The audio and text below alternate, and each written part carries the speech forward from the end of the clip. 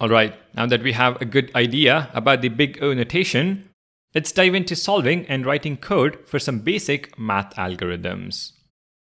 In this section, we will take a look at problems related to Fibonacci sequence, factorial of a number, prime number, and power of 2.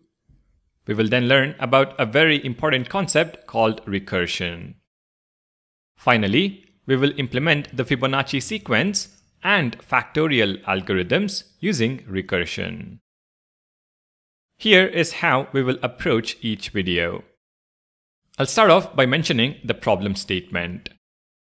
What is the ask from us? I will request you to pause the video and give it a try yourselves.